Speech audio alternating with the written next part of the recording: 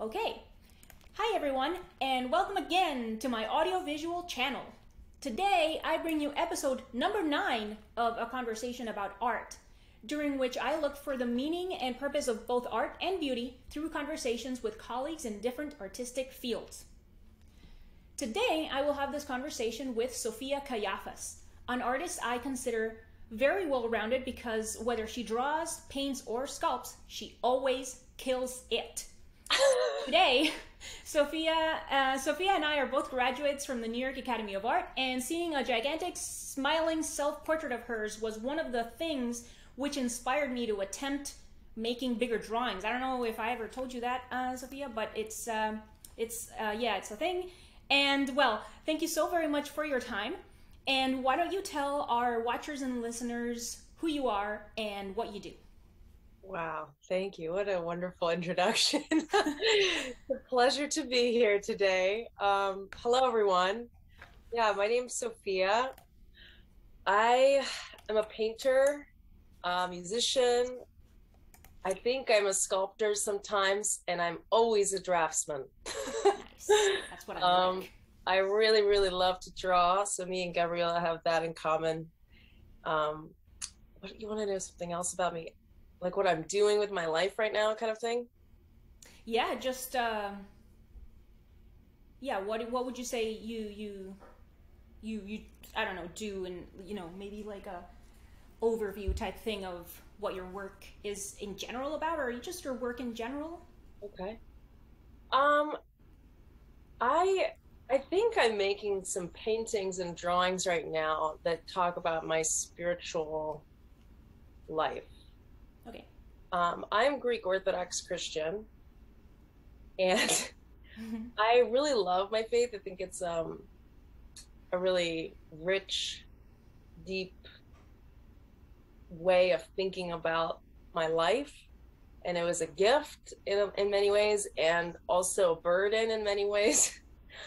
And I think, as a Christian person, I was baptized as a little baby. Mm-hmm. And I think that we all have two baptisms in our life. I think if you're baptized as a child, you don't really have any awareness of that. Right. But you grow up in the church and you start to realize that these beautiful things and the incense and the icons and the sounds and the songs and all of the love that you're getting, it's equal to empathy. It means Christ. Mm-hmm. And in doing that, in maturing in that way, you have a kind of choice to make, and you have to kind of own your baptism in a way. Mm-hmm, mm-hmm, mm-hmm. I think everybody has faced that I know that's a Christian on some level. And I feel like that's where I am with my work right now. So it's talking about taking ownership of that. And what does that mean in my life? All the complexity and all of the contradictions that I bring to that. Mm-hmm. And it's helped me work through all of those things.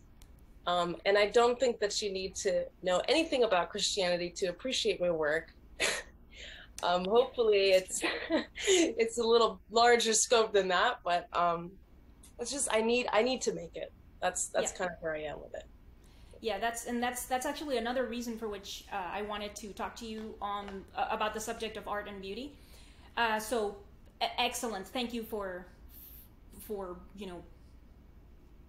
talking about it. I will definitely ask further as we go in more into the conversation. So, all right. So to start, on what occasions do you use painting, drawing, and sculpture? So, meaning, why do you choose painting for something? Why do you choose drawing for something else? And why do you choose sculpture for something else? Okay, this is so funny being on the other side of this. I feel so like silly. Okay, No I have an answer. Okay, so I think most naturally as a drafts person, I think in graphite, I think in charcoal, I like to think to draw and draw to think. And it's very natural for me. I feel like I've developed my own language with drawing that I don't really have to think. I can say complex things with the language of drawing. And even though they can be quite literal sometimes, I can get the job done. I'm not having a complex about what it looks like. You know, I can draw like a construction worker. Yes. When I need to. And I think in that way it helps meld the other parts of my practice together. So, you know, painting, this spiritual realm that I've been working on has been a slow kind of realization that that's what I'm talking about. That's what I'm supposed to be making. That's what I want to make. But I didn't know what that place looked like. So I started drawing it, and it just came very natural. So a lot of charcoal drawings, 18 by 24, thinking about, you know, what does this place look like? What are the different horizon lines, and how do the mountains look? And, you know, it just makes it so immediate. And that's kind of been like the base for what I've been doing these days. It's like I made like 100 drawings of different places and moments in this realm, whatever it is. And then I was like, maybe I can paint now. You know, I have a lot of trouble painting. It's a really complex language. You know, I don't know if I really have my own language. In many ways, I feel like drawing is like speaking English, and painting is like speaking Greek. Like I can tell what people are saying, and I can speak a little bit conversational, but I can't tell you a story in depth in Greek. You know, it's like, whoa. So then I went to sculpture. From the drawings, I went into sculpture. I was like, well, you know, what do these forms really look like if I had to nuance them? And it's not just about the landscape or atmosphere or the light. What does this body look like? And then that kind of really helped me. I started playing with this figure that I kept coming back to, this woman with long hair. Maybe it's me. And playing with her posture, and, you know, playing with different ways to finish her anatomy, basically. Like, what is that? How in depth do I want to go? And honestly, I want to use all the knowledge I have. Doing a lot of stuff from imagination in both of those areas. And when it comes to painting, that's when I start putting in gathering a lot of references. And the sculptures I've made is one of them. The form sense that I gained is one of them. The contrast and the way of like breaking down and building up with the drawings, that's in the paintings. And then I'm gathering references of other painters that have painted things that I like, and photo references. You know, it's all coming together in the paintings, and that's kind of where I am right now. The paintings I'm still trying to figure out how to have fun while I'm doing that. But for now, drawing is like very, very natural to me. So do you think that the difference of how drawing feels versus painting is rather a matter of familiarity? Like, I mean, that's the impression that I get, that you are just really much more familiar with drawing, and so like now you might have to work more on becoming familiar with painting. Yeah. And also, what do you think the incorporation of color is what makes painting more complicated for you, or it's like the difference in the mark that a brush brings, and like the addition of the paste of the paint, for example? Like, I wonder, what do you think, besides the lack of familiarity, like what is, in your opinion, what makes painting, makes it more complicated for you for now? Yeah. Well, I think drawing with charcoal specifically is like the closest thing that you can get to painting with a dry medium.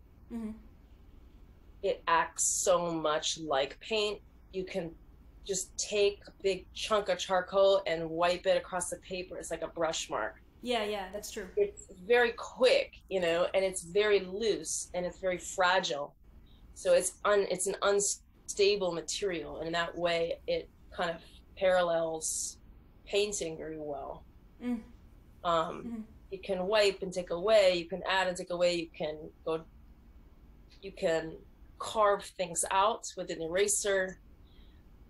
In that way, I really relate to it in that way, because it's kind of hovering in this space, this fragile, unstable space. Um, and you can play with illusion, of course, but you can think a few steps ahead. So you can develop a really nice shorthand in charcoal that mimics a painterly approach. Mm-hmm. Yeah. Why do you say it's fragile? What about it is fragile? Like both, because you said both charcoal and painting. There's something you were referring to as fragile, like with the marks. I mean, what is fragile about them, and why? I'm talking about the material itself, not the marks. I think when you put a mark down in charcoal, you got to mean it, because it's very dark. You can really actually nail things in, and that's what you want to do. Mm-hmm. But you have to kind of play with the material in awareness that you can wipe it off just so easily. You can just accidentally wipe your hand across a charcoal drawing. Yeah, of course. Yeah, that makes sense. Gone. Yeah, yeah. And painting is like that because it's liquid. It's has this oily, pasty, juicy quality that's hard to control. And if you don't embrace the chaos, I think there's something that medium demands, that you embrace the chaos in order to ride. Like, you have to ride the wave. Yeah, yeah, yeah. The medium itself. Yeah. Okay. So yeah, does that? That does, yeah. Especially when something that you were just saying. You were saying just now about paint, and it's actually I often like to playfully dig at painting, but there's something that I really like about painting, and it really, I think specifically with oil paints, and that it's that it reminds me of buttercream, or icing, and I really like that about it. Because I really like to eat, and I like food, and I like to make food and everything, and so even that relationship, even if only in appearance, to food and dessert, no less, it's just like a really positive association for me, even if I generally otherwise don't really care about painting. But yeah, it's I completely agree with the chaotic aspect that you're saying, because that oil paint can be unruly, in that, I mean, I wouldn't know how to describe why I think it's unruly. I get a feeling that it's unruly, and you have to, and like what you're saying, you have to, whomever chooses to paint has to be willing to deal with that, basically. Yeah. So yeah, functioning on that cool. edge of like completely losing it all. Yeah. And being comfortable, like basically like an elephant on a tightrope kind of thing. Yeah. And I think there is something to be said, especially now more than ever, I think, with contemporary art and like Instagram culture. It's so easy for us to overlook a relationship with the medium. Because you read it, everything's so flat. It's like you read everything like a stop sign. Yeah. Especially things oftentimes that do well on Instagram. I don't know. It's just like, it's just shapes. It's shapes with detail inside. And you think that if you get that detail, then you've told this whole story. But there's a whole other story in the technical narrative, which Desideria loves to talk about. I'm obsessed with an artist's relationship with the medium.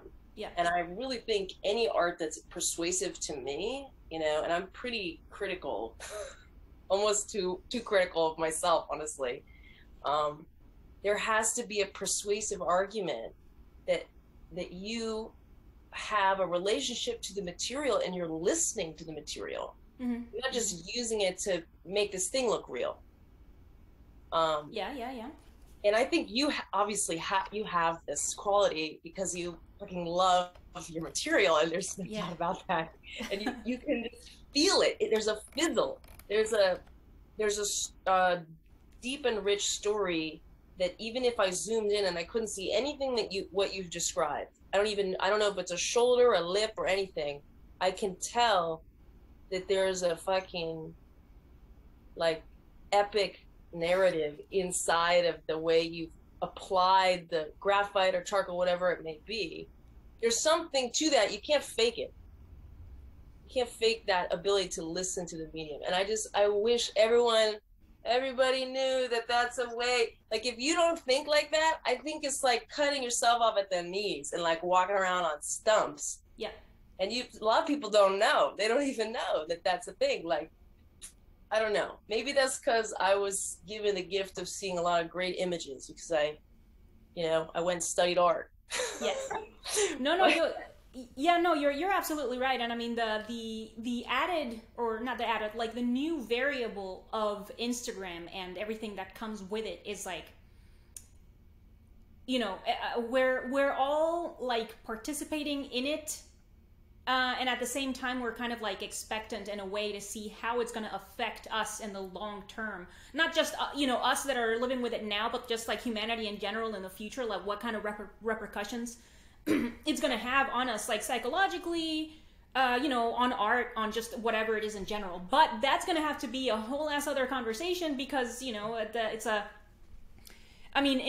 a very complex variable because of what I was just saying. It affects us how, socially, psychologically, how we present ourselves, and, us, like in our case, for example, as artists.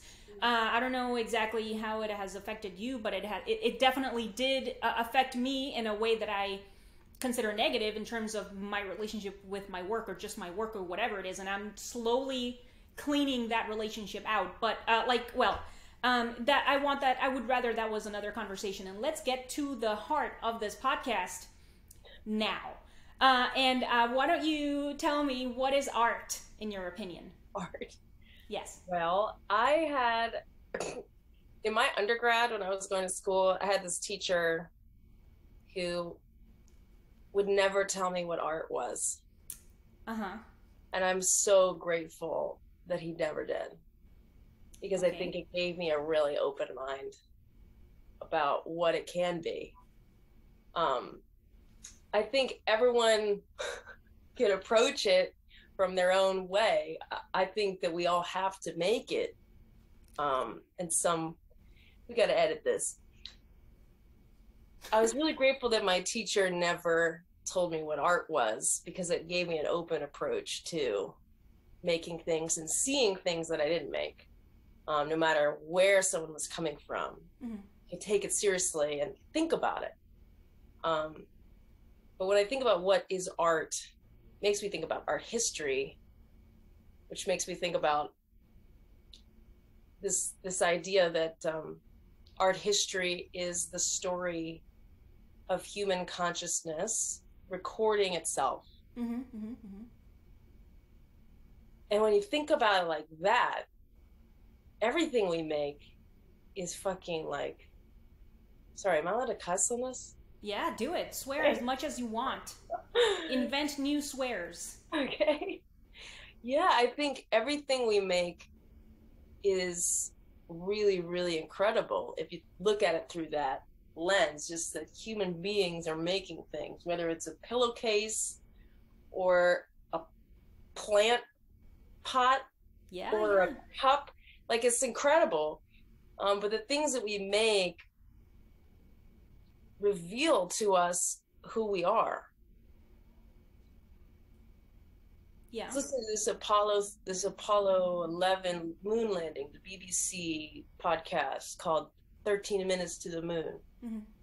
And they talk about the moon landing, and we get to the moon, and what do we see? After we do this insane thing, if I had to name 3 words to describe the moon landing: unnecessary, insane, and a miracle. Some level of miracle is happening. I mean, it's insane. Yeah, absolutely. And what do they see when they get there? They see the earth. You see themselves. I think that's really amazing. And I think that's what a good painting does, or a good drawing does. It's a good anything. It's like a persuasive. There's something you can't, when you behold this image, whatever it is, or a sculpture, whatever it is, you're like, wow, this is who I am. And this is who we are. You just get a big scope view of things through it. And I think that's why some images, they're true over and over and over and over again, for years and years and years, hundreds of years, Yeah. maybe thousands of years. They're true, and I think that is beautiful. I think that, I don't know, there's something about that that defines art for me. I don't know, maybe that's a very huge answer, but really good too. All right, that was awesome. And I really like the what you said about when they got to the moon and then they saw the Earth. Because I kind of think that's, you know, you could argue that the fact that we even got there to begin with is kind of a miracle, but I think the observation of the Earth, being able to see it that way, yeah, that's kind of a miracle too. Yeah. And I don't want to talk too much about it because I think I might start crying. You know, if I keep talking about it, because seeing it that small. Anyway, why don't you now tell me? I'll talk about it another time, and then when we're not being filmed and recorded for other people to watch, then I'll cry in front of you. Okay? Now, why don't you? Because you kind of use a related term. Why don't you tell me what is beauty in your opinion? My gosh, these are huge questions. Yeah, but you deal in these subjects. Yeah. I think every artist is dealing with these subjects on some level, whether they want to admit it or not. But I have a cousin who talked about beauty in the past with me in relationship to orthodoxy, how we describe our faith. Mm-hmm. And there's something about the geographical location of where Christianity began, and it's kind of in this place in the earth where it's not quite the West and it's not quite the East. Mm-hmm. And Orthodoxy's retained that because the West becomes more truth-oriented. If you're looking at it through like a religious worldview, mm-hmm. it's very Catholic, you know, in terms of Christianity. So it's like how many angels are on the head of a needle, and it becomes very guilt-oriented. They're trying to be, this is the truth, this is the truth, and it's like so intense. And then the other side is the Eastern side, is very beautiful. There's almost no structure. It's like it's be one with the earth, be one with life. I mean, think of Buddhism, you know, it's so beautiful. You're like trying to remove yourself from your own way of thinking. My point is, you might have to edit this too. There's no editing here, Sophia. Oh, shit. There's this overlap of beauty and truth. And so he's always thinking about that, and goodness. So if something is from God, it's beautiful, it's true, and it's good. It has to be those two things. If it's missing one, you should think about it. Mm-hmm, mm-hmm. You know. Anyway, when I think of beauty, I think of care over time. Like someone taking care over a long period of time, over and over and over again. You could think about it like the repetition of prayer. You could think about it like mowing the lawn. You could think about it like the practice that you have with your art. There's some care that you're taking in some certain ways. Over time becomes refined. It's a ritual in many ways. And that's where tradition comes from. At least in the church, you know, why do you light a candle when you go in there? Why do you wear a head covering, if at all? Why do you cross yourself? You know, what is the point of that? Why did you learn how to do that? It's been being done over and over and over again for over huge groups of people over thousands of years. So I think tradition in many ways is a kind of caring over time. So also a kind of beauty, right? Yeah, there's something beautiful about that. I think reverence comes with that word. I think quality goes with that word. I think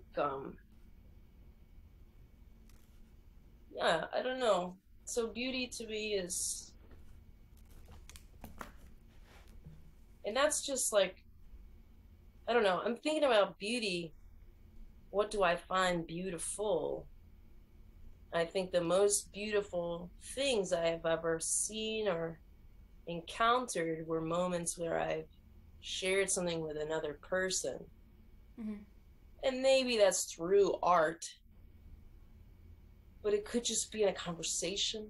Mm-hmm. Mm-hmm. It could be a film that I watched. It could be an animal that I am appreciating.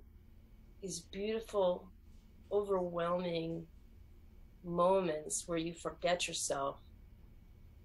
Oh, wow. Yeah. Mm-hmm. Mm-hmm. Over. Um, Yeah. you forget yourself inside of this larger thing. And when you see what that larger thing is, you see yourself in it as well. Again, see it again. Um,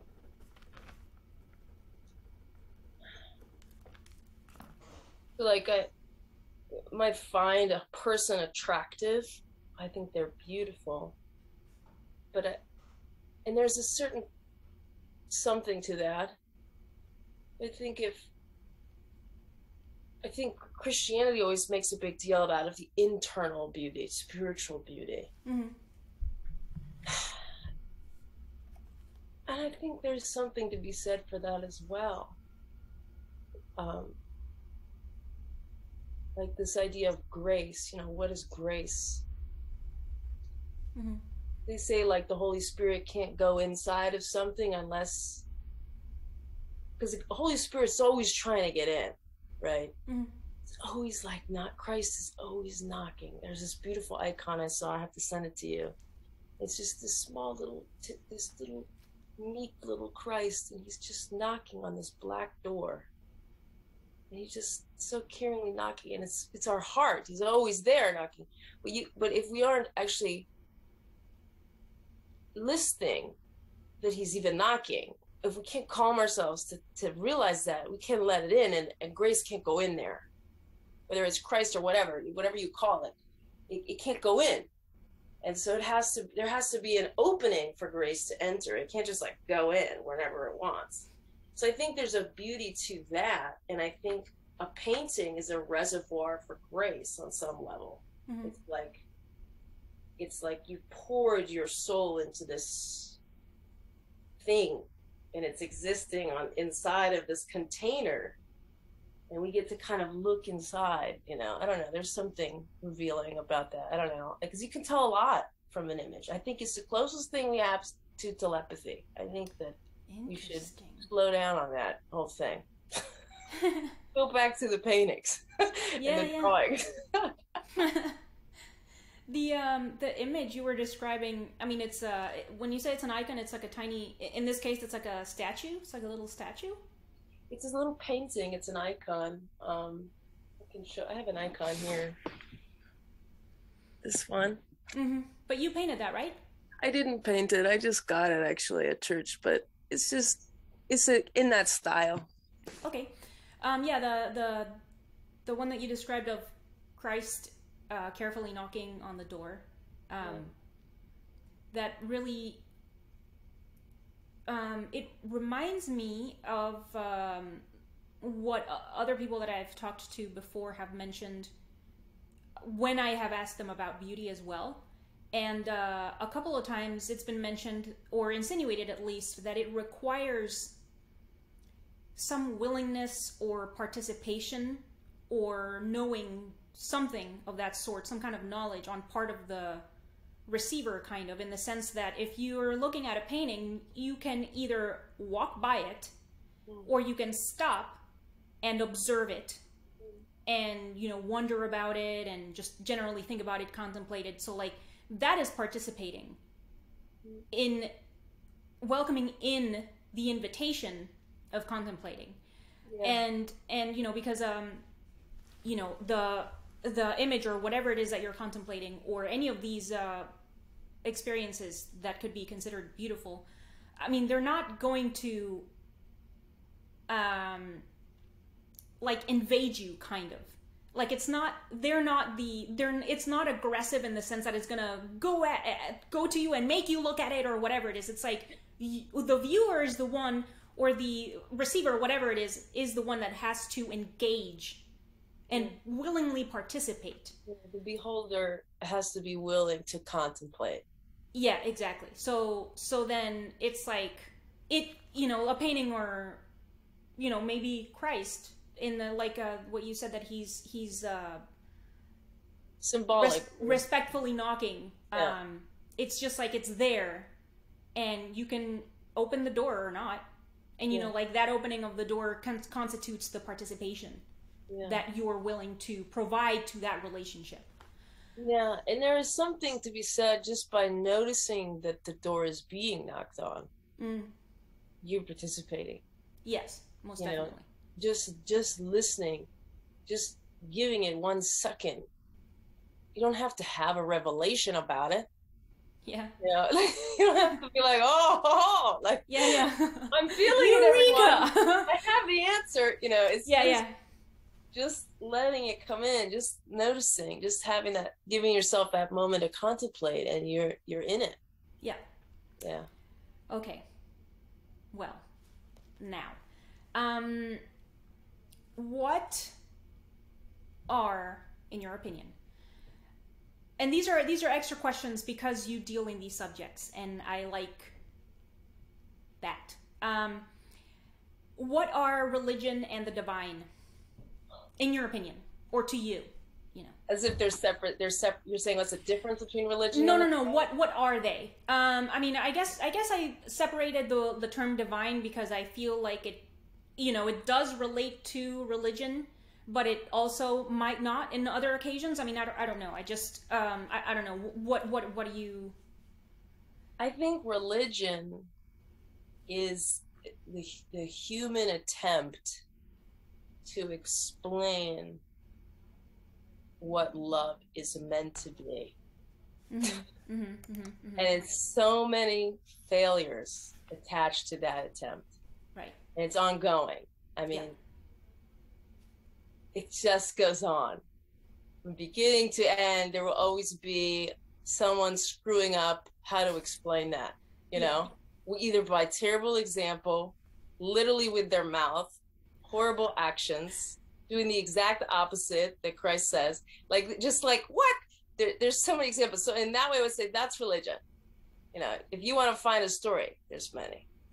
But I think the divine, there's a story that I was told once about a saint. And the saint's name, I think, is Saint Paisios. And this man was talking to him, and he was like, Father, what's the difference between human justice and divine justice? Oh, no, he said, what's the difference between a human, just a normal person, and a saint? That's what he said. Father, what's the difference between just a regular Joe Schmo and a saint? And the saint said, the difference is human justice and divine justice. So I think there's something in this story that has to do with locating what is divine for me. So he says, human justice is, you're just trying to make something fair. He said, if we were walking in a forest and we came upon a peach tree and there was 10 peaches, human justice would be, I'll take 5 peaches and you get 5 peaches. That's human justice. He says, we have a whole court system to figure that out because we're so terrible at it. We can't even do that. We have so many fucking issues. We can't even divide anything equally. So he said, divine justice is even harder. It's even harder. It's higher than that. And I don't know how to explain this correctly, but it's something like having to do with you want to give all of it. So you see the peaches and you're so filled with love for your brother that you say, oh, these peaches are so delicious. I want you to have all of the peaches. And the person's like, no, let's split them. He says, no, I'm not hungry. Please take them. And there's you can't do that kind of thing out of obligation. Oh, I'm supposed to. It has to come from a real, like, you want to do it. Yeah, yeah. And he said that is a practice. It takes a lifetime to understand where that even comes from, and to want to do it so it feels natural. I mean, come on. But that is divine justice. He says a saint participates on that level in life with love. I don't know. So for me, the divine is beyond our failings, our selfishness. It overwhelms our selfishness. It becomes, and in that way we kind of can escape some small, I don't know how to say that. I don't know if you're escaping your humanity, but it becomes secondary. The world is kind of like, it's there, you're participating in it, but you're like not thinking about it. It's like the world becomes a symbol, the world becomes an icon of heaven in that scenario. Because your worldly desires and wants and needs, they just don't even matter. You're thinking about something else. There's more that like transcends that stuff. So I think that's divine. And there's a lot of different ways to think about that and talk about that, especially in an aesthetic life, which that man is living, which is a very difficult thing. But I think we're all called to discover what that means in some way in our lifetime, whatever. And we all have different stories, different examples in our lives where we can say, I saw selflessness in this person, and they showed me that's what being a human is supposed to look like. You know, like grass is green, the sky is blue, and humans are supposed to participate in selfless love. That's how it's supposed to be. I think that's why Christ came, and like God was like, look, here's Jesus. He's going to show you what you're supposed to look like. This is what humans are supposed to do. And grass is green, and people do this. Anyway. So that behavior, you said selfless giving? Yeah, but it's completely irrational. It's so Why irrational. is it irrational? Because why would you do the opposite thing? It's like the opposite thing that you want. The opposite thing is irrational in your opinion? Yeah, I think because it's the selflessness, that kind of wholehearted selflessness, it kind of enters into kind of like a mystical irrationality. I don't know. That's the thing. Okay. And I think artists deal with the irrational all the time. We deal with the abstract. We take one thing, we turn it into something else, especially with illusion. You know, we're taking apart reality and we're putting it back together in this wordless way. There's something about that I think overlaps with what I'm talking about, but who knows? I mean,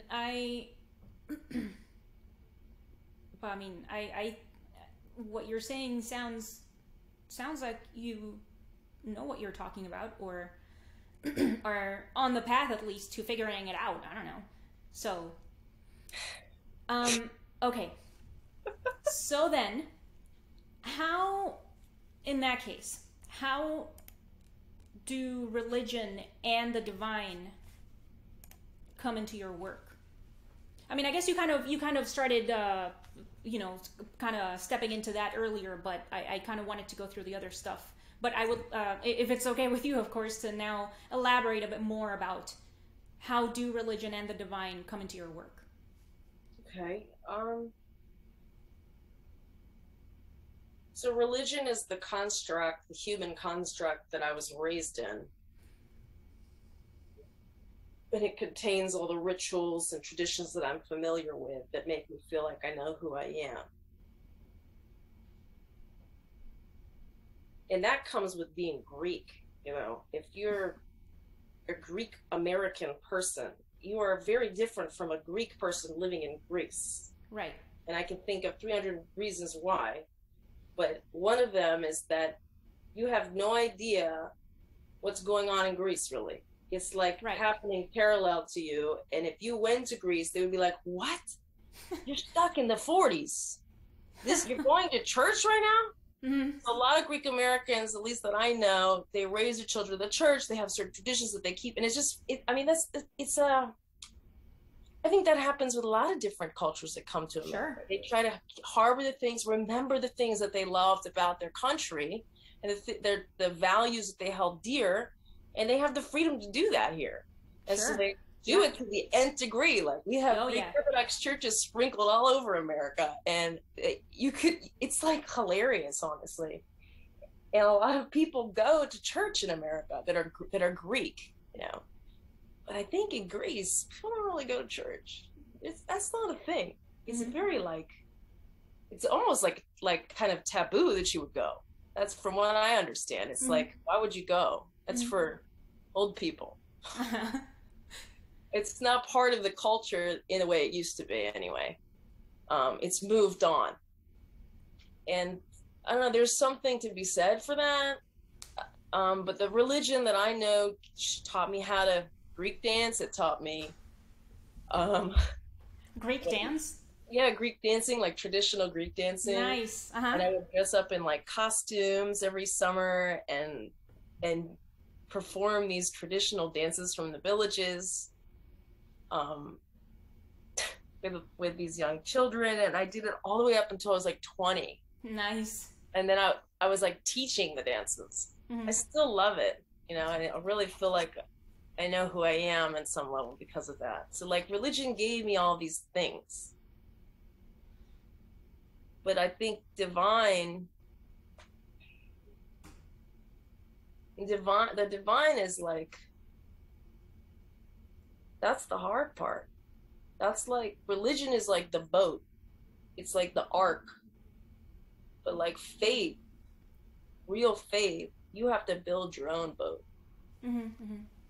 And I think the fact that like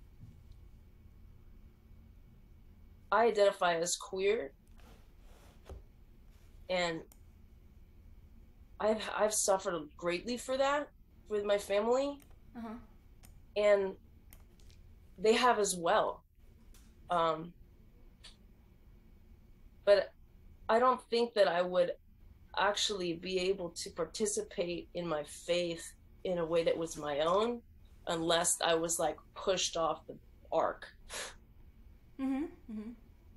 Like there's something that's given me some insight and a reason that's mine and not something that someone spooned for me. Which for many people is and can be, and there's nothing wrong with that, but I think I've been forced to ask a lot of questions about what is the difference between those two things. They don't go together perfectly for everyone all the time. I don't know if that makes any sense. So in your experience, being like that rejection of your identity on the part of your family, what helped you find that relationship with your, you know, the religion that you grew up with? It didn't, I mean... Yeah. Is that right? Yeah, it showed me what my faith actually is. Yeah, okay. Yeah, okay. It like stripped everything away. Yeah. And it was just me. And it was like, just you and it was just you and your belief. Yeah, it's like, well, what do I have? You know, you can't take that away. Okay. So, yeah, and that's kind of where I am with that. But, like, I think religion tries to explain what love is. With Christianity, it's trying to talk about the Trinity. I think we see the Trinity in life a lot. You know, for God to be good, God can be one. For God to be two, God has to be two for there to be two people sharing in the same thing. And then God can be three because it's like the joy that they experience sharing the same thing. That's the third thing. I think that's the divine. And I think that's what a drawing or a painting is too. I think like making art, like the art is a repository of that third thing. of these two things coming together, and this third thing is happening. I don't know. Yeah, no, that's really, I don't know. I think it's I want to say like positive adjectives like great and stuff, but being rejected by your family isn't a nice thing. But I guess I had an impulse to use positive adjectives because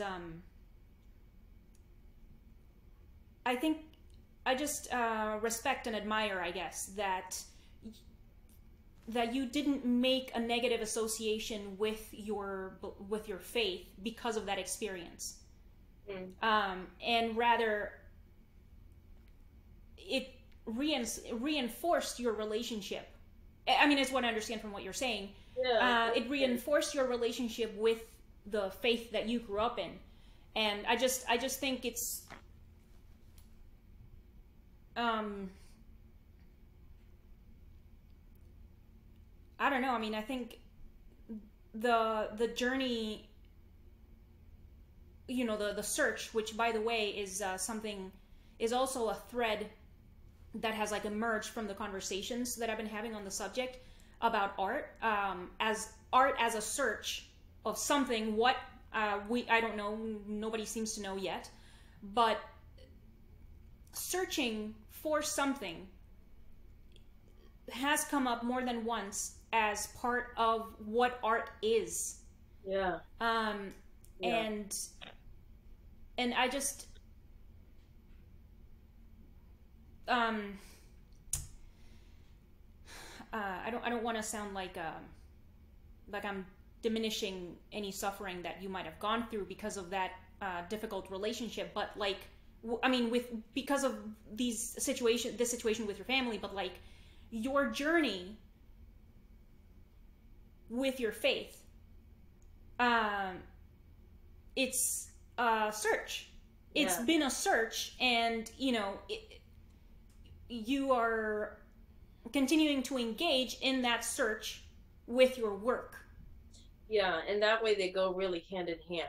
They're perfectly melded. They're designed in some way to go together. They need each other. And I think that all artists have some kind of spiritual intuition or relationship with the ineffable in order to make anything. I think I just am talking about going that step further and being like naming those things and giving certain jargon, certain words, making those things kind of seeing the overlaps with my theology. You know, where does that overlap, the way that I'm approaching my studio and my practice and the questions and the searches, that is very similar to the aesthetic life. It very much is. And it's like,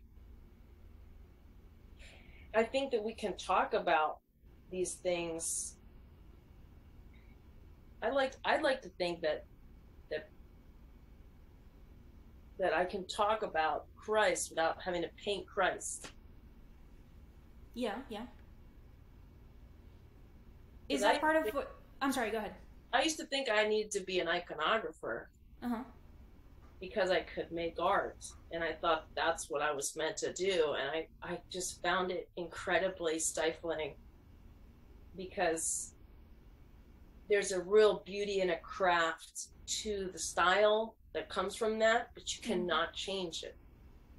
And when you're painting the icon, you have to be praying. You have to live an aesthetic life to be able to even, and they don't even call it painting, they call it writing an icon. Really?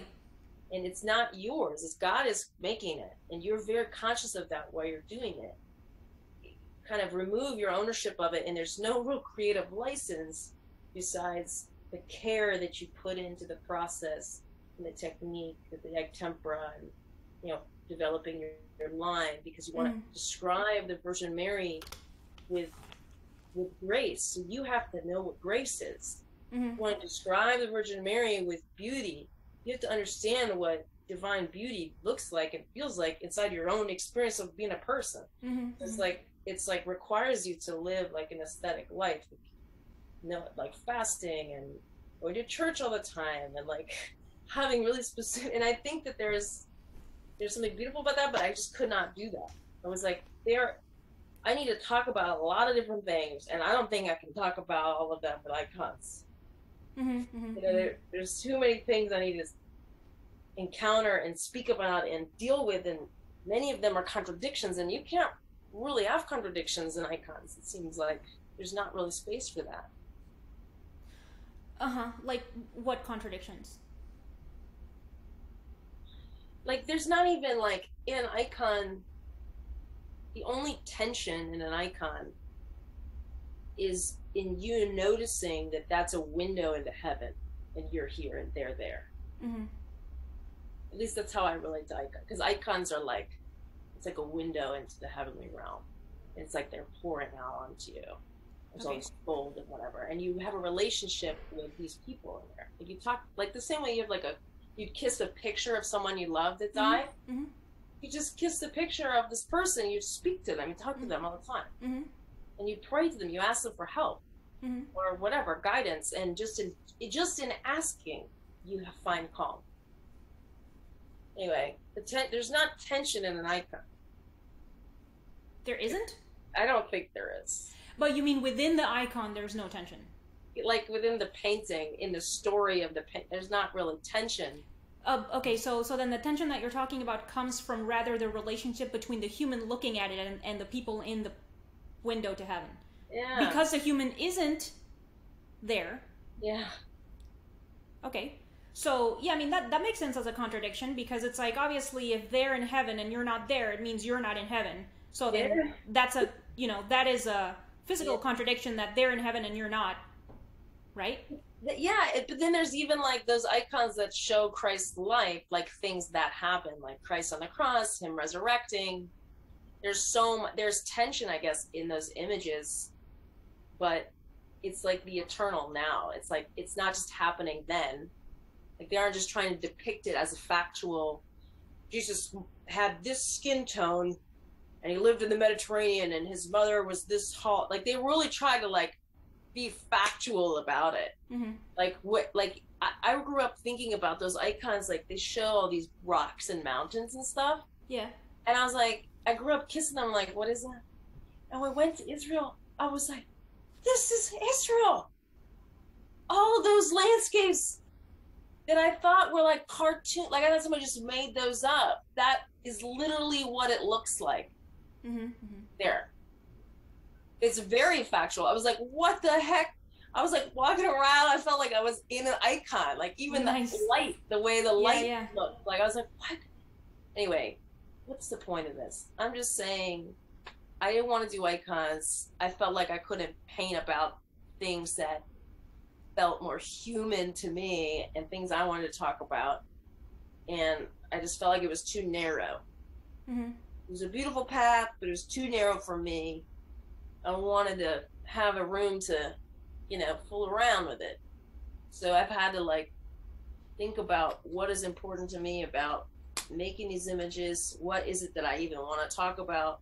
And the thing that's the same is that I do want to talk about my spirituality, but I want to talk about my journey, my search to that thing that I'll never get the answer to, but that I know is really good.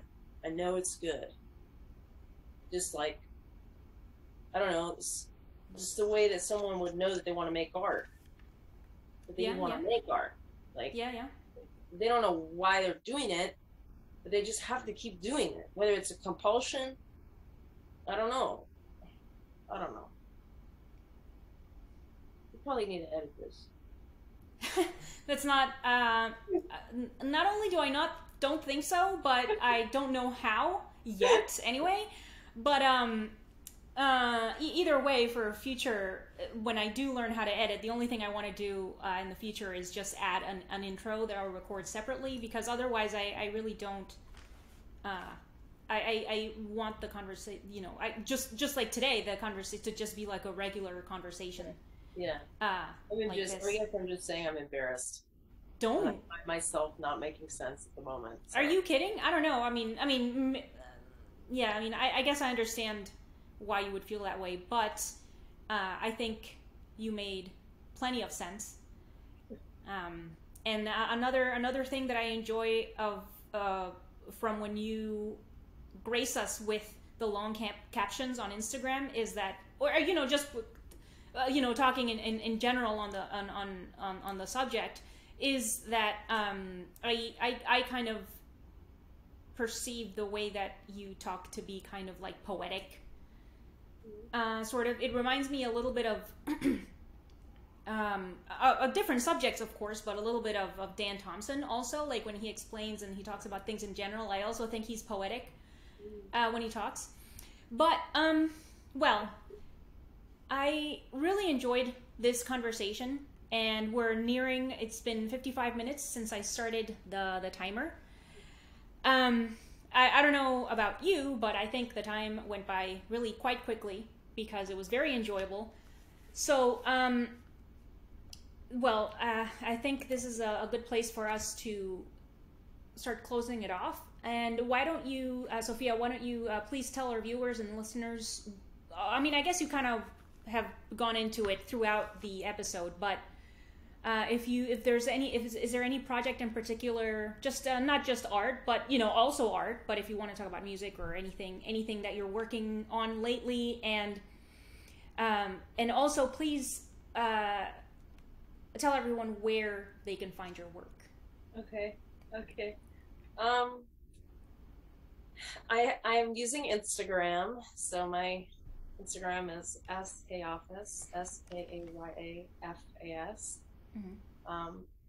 And I usually use that as like a journal, and I post my paintings in progress, and drawings and sketches and sculptures, everything. Sometimes I put videos of me playing music, but I'm just in my studio these days painting, trying to figure out my painting language. That's what I've been doing.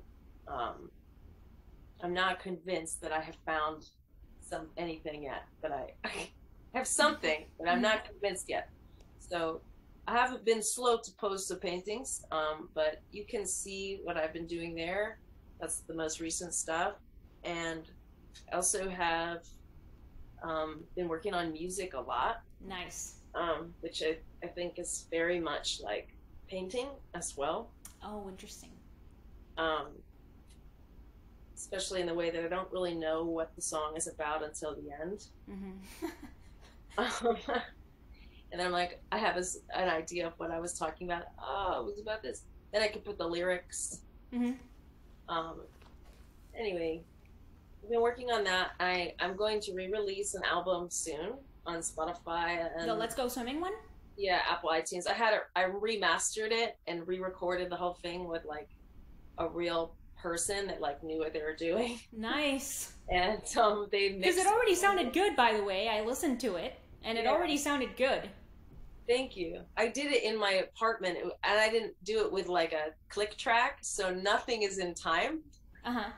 Maybe you can't tell, but it's like very obvious to anyone that studies music. So this person, maybe you know him, Swami Beratindu, I think that's how you say his last name. No, I don't know who that is. Anyway, he's really talented, and he helped me remaster it. Nice. And all of the music and all of my drawings, which are really cool, I like the drawings a lot, for this realm, this world I'm building, it's all on my website. Nice. Right now. And until it gets re-released on Spotify and iTunes, it's just on my website, and my website is just my name, sophiakayafas.com. Okay. It's like a little music section, and you can see what yes, I saw that. Like stuff. But yeah, thank you so much for talking with me and like asking me questions that were, honestly, I couldn't have guessed what they might have been or how I might feel while I was answering them, but it was really fun to answer them. Okay, good. I'm glad you feel that way. Yeah. Yeah, no, thank you for sure. Thank you, Sophia, for joining me.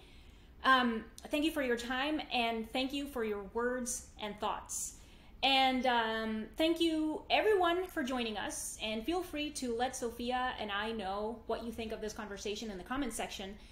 I also invite you to subscribe to my audiovisual channel because I have more of these conversations planned, and I invite you to like this video and share it with all your friends and frenemies. See you next time. Bye.